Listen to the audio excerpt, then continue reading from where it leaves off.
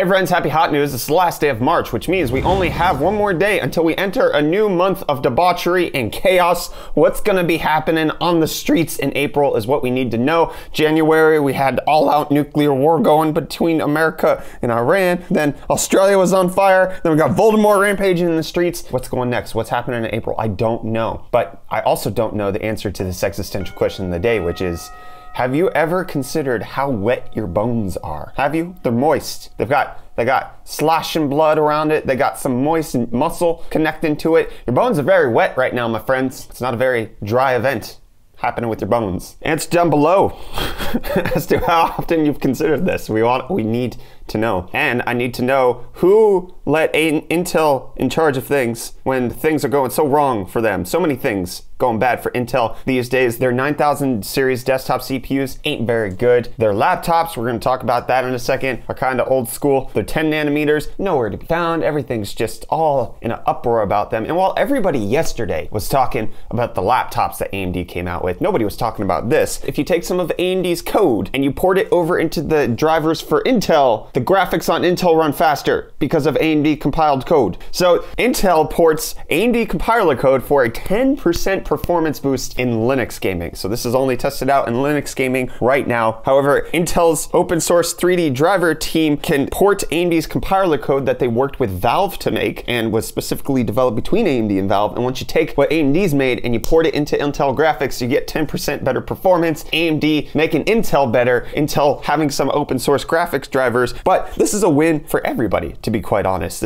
Open source drivers is a good thing. Open source code, it's a good thing. It makes sure that everybody's benefiting from it. So Intel not really having the best of days as of late and seeing a lot of benefit at the hands of AMD, both from competitive pressure, but also just regular performance when you use their open source code with their integrated GPUs. Oh my goodness. It's a little bit more complicated than that. You can check out the link in the video description to go over to Phoronix where they have a detailed breakdown of it, but basically it enabled an IO vectorization pass for NIR that is originally based on the ACO code for the Mesa Radeon Vulkan driver, and that once it put into Intel, it gave better performance in Deus Ex Mankind Divided, Doom, Shadow of Mordor, Dirt Showdown, Batman titles, and all of that. Hectic stuff. But what's also hectic is just how destroyed Intel got yesterday with the launch of the new AMD Ryzen 4000 laptops. I haven't seen a single review that doesn't just spell the death toll for Intel. It is bad. You can check out a link to an aggregated review list down below, but Linus Tech Tips, Hardware Unboxed, basically everybody who got their hands on Ryzen CPU laptops were just like, what is Intel doing? Not only is it faster or as fast, but it also does it at considerably less power, like half the power usage. It's crazy. AMD just wrecking the field when it comes to laptops. Obviously, the biggest thing with laptops is not necessarily how good your parts are, but how many OEMs are gonna pick you up. And really, there's only a few models out there right now for the Ryzen laptops, but hopefully now that they've shown just how massively popular the Zen 2 CPUs are in the mobile form factor, we might be able to see more companies such as Dell, HP, Lenovo pick them up and use them as their preeminent CPU in all of their laptops. That would be the best thing. But not to give AMD all of the glory, okay? And not to give AMD all of the news. There's some indication of the i9-10980HK, which is only going to be a slightly overclocked version of what's already out there. There's an MSI gaming laptop that's been listed for this. The MSI GS66 Stealth 10SG gaming laptop, which is supposed to arrive at the end of May, it was listed to have the highest core i9. It has an RTX 2080 Super and a 300 Hertz panel. So it's gonna be a big deal,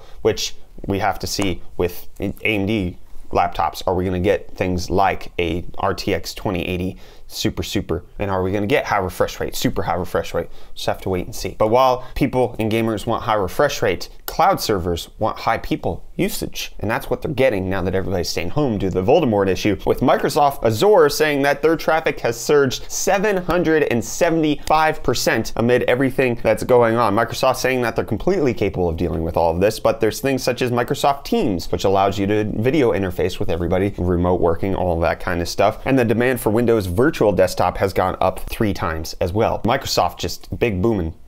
Amazon Web Services, I'm sure, is also big boom. And there's a big boom coming up with new RAM modules modules sometime soon. We talked about in an episode of Hot News last week that DDR5 is looking good. We've got some indication that Samsung has begun production on the node that they're going to convert into DDR5, but then there is a company called Cadence, who is a fabless semiconductor company who's going to be working on IC designs and all of that, saying that they have DDR5 at 4,800 megatransfers per second, which would be equivalent to around 4,800 megahertz, and they're believing that their first system on chips should be arriving later this year. So DDR5 coming in hot and heavy sometime soon. Get us off this DDR4 train, which was brought to you by Intel, which I only know that because of the Linus Tech Tips ads, which was bringing DDR4 to the mainstream. Check out Intel Skylake 6700K down below in the link in the video description. I can't remember the ad, but DDR4 to the mainstream was the thing. What's becoming more mainstream is electric vehicles, but not the hypercar version. However, there's a new super sports EV concept coming from Apex AP0. And, oh, that's loud. It's a beautiful, beautiful electric concept car. Obviously, I would love if I had this in my garage.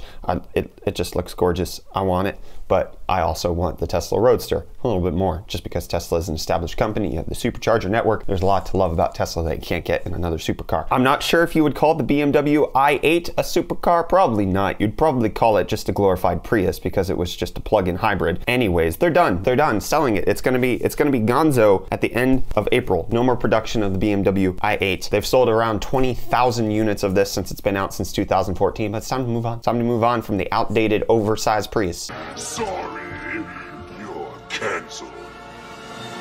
And I don't know why I didn't put this next to the Microsoft article from before, and it's probably because I'm dumb. Microsoft is converting Office 365 to Microsoft 365. Everything's staying the same besides the name. They might be adding a few more like AI and cloud power tools, but for the most part, they're just renaming it to Microsoft 365 instead of Office. Do you know how good your data is? Well, it's helpful with the spread of Voldemort everywhere, and the University of California San Francisco campus has an initiative that will use your biometric feedback to start tracking everything with regards to Voldemort, with push notifications trying to track you, make sure that you're healthy, making sure that you're not coming in contact with other people who may have been infected. This is opt-in right now. Obviously, this isn't something that's going to be super widespread in the United States. However, we've seen measures in countries like South Korea who have gone to tracking people's phones to make sure that they're not near anybody who is afflicted with Voldemort. It's kind of a similar idea, but on an opt-in scale done by a university as opposed to a government-wide, you have to give us access to your data, which might be coming. Who knows? We'll see what the next month holds. April's gonna be wild, yo. It's gonna be wild for you if you have more data to watch more things, such as Tiger King on Netflix, which is just the craziest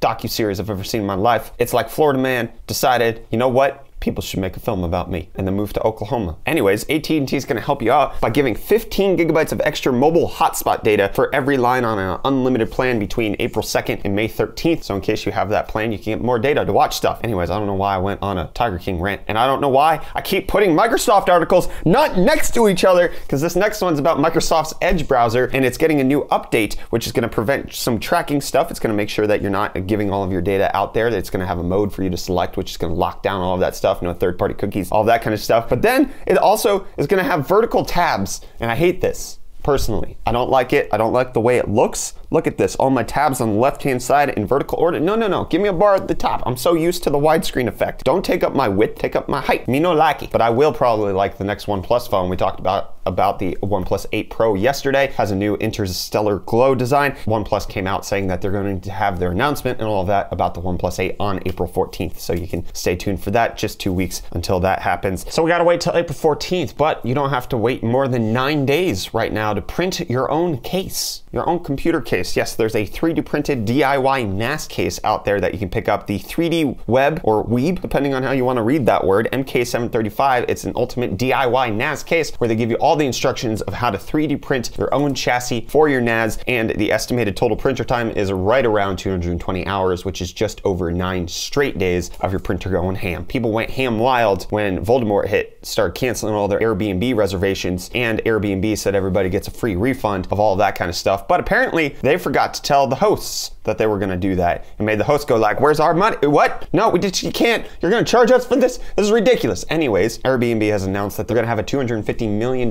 slush fund for their hosts in order to help with the Voldemort relief that's going on. This is going to cover reservations that were made before March 14th, but then were canceled between March 14th and May 31st. So it's a wide-ranging thing as long as it was made before the 14th of March, and they're going to start paying. They also said that they're sorry that they didn't communicate with the host. They had always intended on making sure everything was right for the guests and the host, but they just made sure that they got the public eye correct, and then they screwed up on the back end, but they apologized. So good moves by Airbnb there. And good moves by D-Wave, the quantum computing company, who's making its quantum computers available for any research organization that is working to fight against Voldemort and everything that's going on. Obviously, quantum computers able to do things that typical supercomputers cannot do. Even folding at home might not be able to enter into the quantum realm, even though, I mean, folding at home is doing amazing. 1.5 exaflops of performance power, and our team listed number 38 as of this morning in the latest 24-hour points average. Thank you all so much who joined Team UFD Tech for folding at home. Team 244613 if you want to join our folding at home team. We're doing great work. We're in the top 50 for computer networks that are contributing to fighting against Voldemort. You guys are amazing.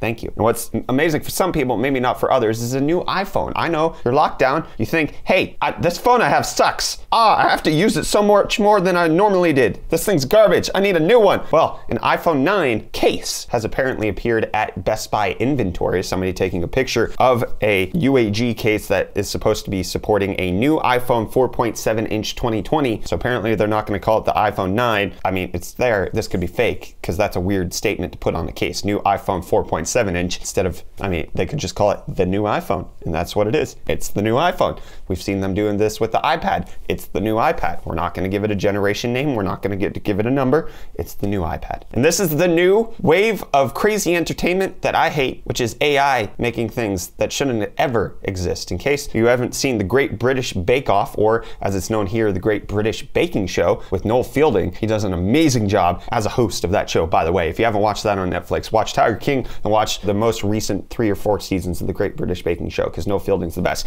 Anyways, somebody inputted scenes from the Great British Bake Off, 55,000 images into an AI thing, and then created this monstrosity of what it looks like. It's horrific. The AI is not ready to take over the world, or if they are, they're gonna mangle our parts together and think that we're looking good. Which, I mean, if they're mangling our parts together, hopefully our bones don't dry out, which leads us back to the existential question of the day. Have you ever thought about how wet your bones really are? Juicy morsels, moist in your skin flaps. I'm done. Hit the like button, get subscribed. I'm gonna stick to tech news, not wet bones. Bye.